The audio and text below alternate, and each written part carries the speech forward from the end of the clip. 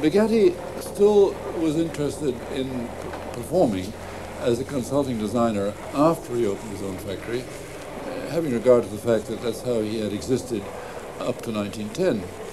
And he produced a very interesting little tiny car with an 850, that's mini-sized engine, in 1912, almost like a shoe it was really. And he licensed this car to the Peugeot company, and it became known as the Baby Peugeot, which continued in manufacture even during the war, and no less than 3,000 of these were made, some coming to England.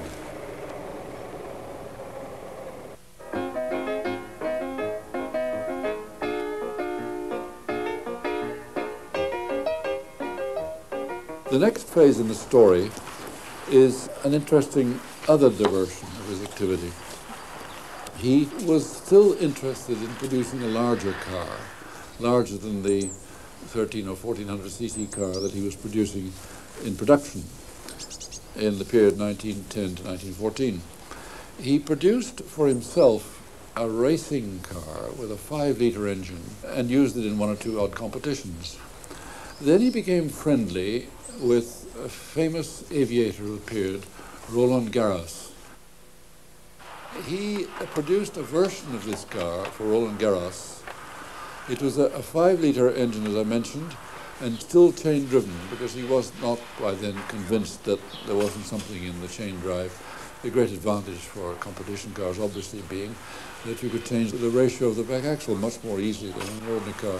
And therefore for competition work, there was some justification in retaining the chain drive. This was a superb car produced with a body by Labourdette. On the original print of this picture, you can actually read the maker's name on it. Now, Garros unfortunately was killed in the war, but the car remained and came to England in the early 20s and is still preserved and popularly called Black Bess, the name given it to by one of the lady owners, Ivy Cummings, who owned it and raced it very nobly in the early 20s. The engine is a handsome piece. Overhead valves, of course, typically Bugatti, with the magneto drive in the front. Here's the steering box, the carburation. In those days, interesting enough, they didn't believe in short carburetor manifolds. They had quite long pipes. But that car still goes extremely well.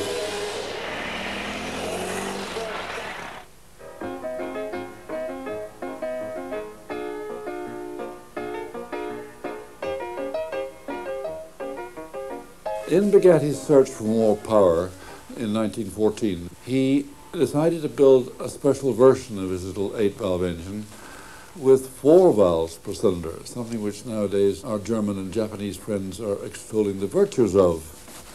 He produced 3 engines for a water race, which was unfortunately cancelled by the war in August 1914.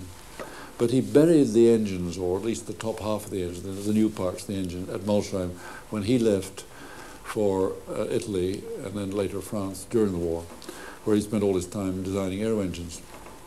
Well, these engines were dug up after the war when he got his factory back in 1920, and they put them on chassis and entered them in a race at Le Mans in 1920, where he won with what was at that time a sensational speed of 55 miles an hour. This created a sensation in the press because no small car at that time was able to be driven so fast. And this really started Bugatti's reputation post-war as a maker of racing cars.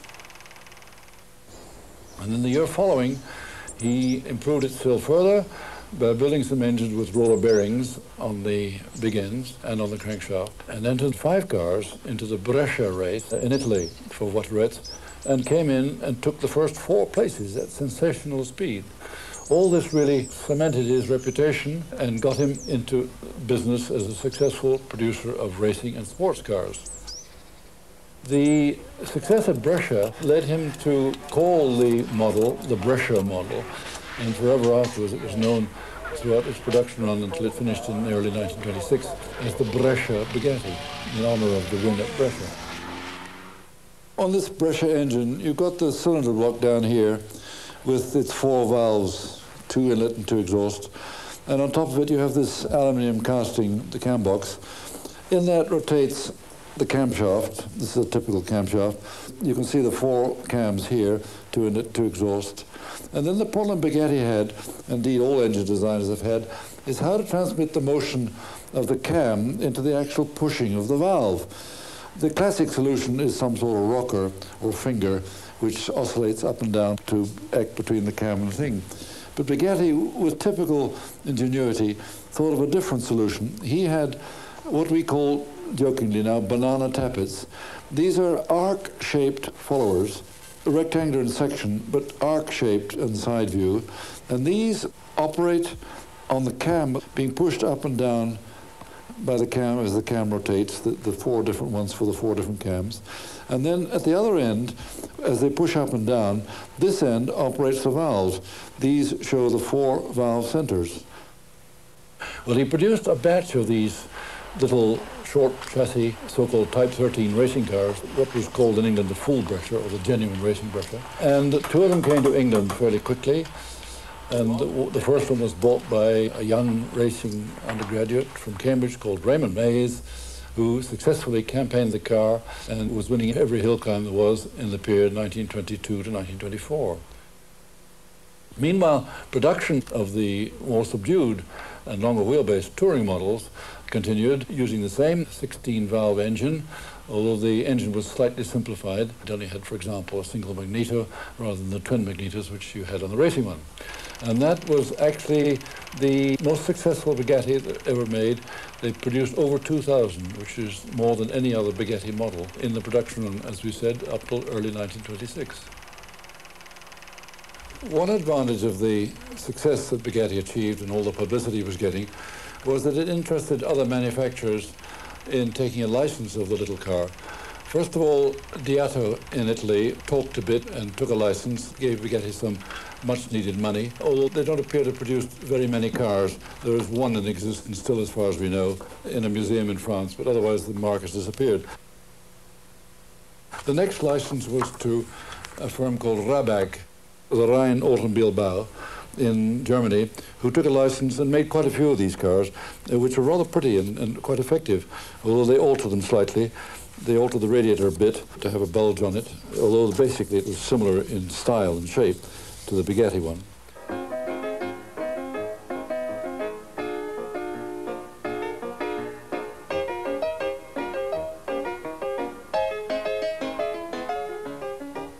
He had always wanted to produce in production a 2 or even a 3-litre car, and his first essay into this field was in 1920 when, long before he really had the means to do it, he produced a remarkable 8-cylinder 3-litre car called the Type 28. It had an 8-cylinder engine with 2 cylinder blocks of a style which he was later to adopt for all his later cars until 1930. With a cam box on top, and now 3 valves, 2 inlets and 1 exhaust, as opposed to the 4 valves he'd had on the earlier car, or indeed the 2 valves he had on the pre-war car. And the 3-valve design was to remain with him until 1932, when the big touring Type 57 took over with only 2 valves. It also had, interestingly enough, hydraulic front brakes. Hydraulic brakes in those days, not by Lockheed but by Bugatti. Other interesting technical feature of the car was that the gearbox was in the back axle of the car, which has some technical advantages of simplicity, although it does increase what was called the unsprung weight of the back axle, which has to bounce up and down. But you can still see the typical Bugatti construction with the reverse quarter-elliptic springs, which he had introduced by now on all his cars, and the typical rigid frame at the back, able to support coachwork.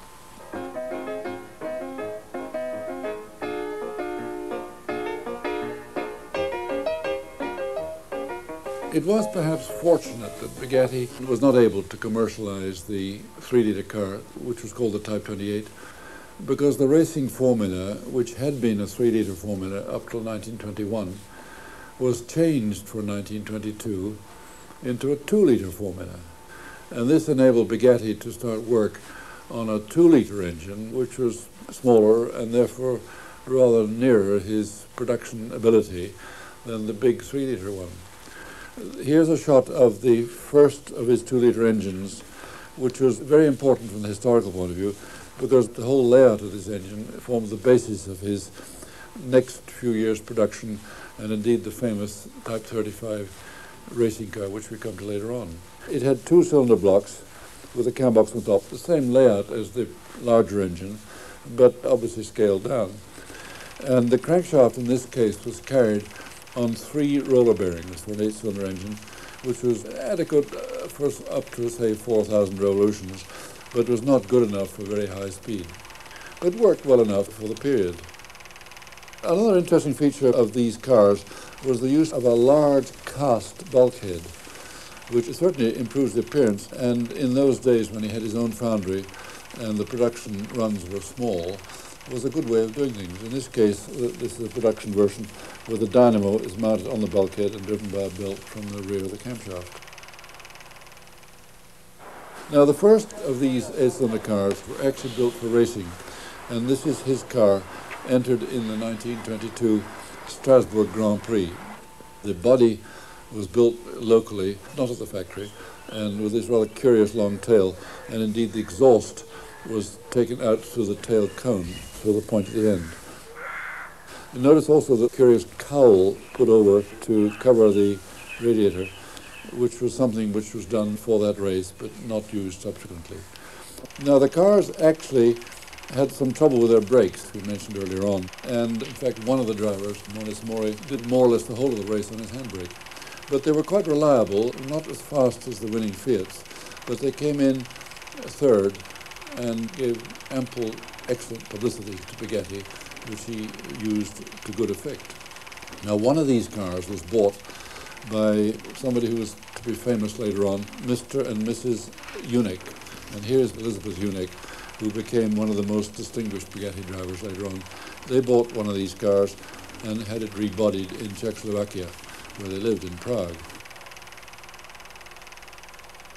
We are breaking the sequence of our story just a little bit, because here on the south of France we've got an opportunity of taking some pictures of 2 unique Strasbourg cars, and in the background the original 5-litre car which Ettore Bugatti used and raced. You can see in these 3 cars the beginnings of an interest in streamlining. The long tail on the 5-litre behind here, which in fact had a cowl over the radiator originally for racing, and then one of the actual Strasbourg cars with its long-tailed bulbous body, the exhaust coming out of the tail behind me, and then here close is a beautiful bodied single-seater built for running at Indianapolis in 1923. There were 5 cars built like this with these rather nice offset bodies.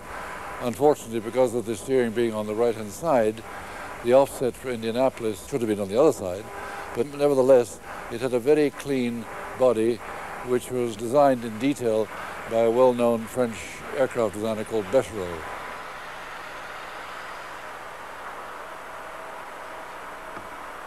This is typical of the early hydraulic brakes, using a glycerine and water mixture, as used on the early Type 30s and indeed on the racing cars at that time.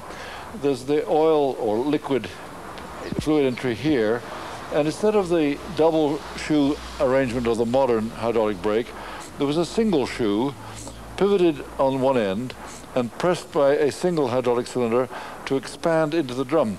Clearly, therefore, it only worked in a forward direction and hardly worked at all in reverse.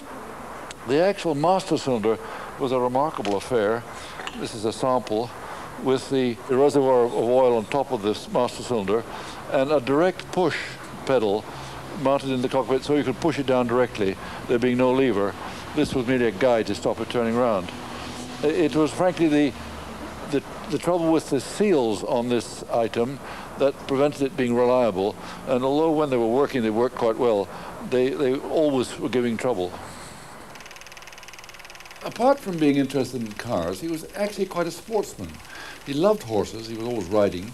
In fact, there are many of the early pictures show him in riding garb, and he had a reputation when he had a factory of his own of wandering about the factory in riding clothes. He always kept horses. In fact, later on in the factory, it was astonishing. There was an awful lot of time and money spent on the stables and the various trappings that go around with it. He even started building horse-drawn vehicles.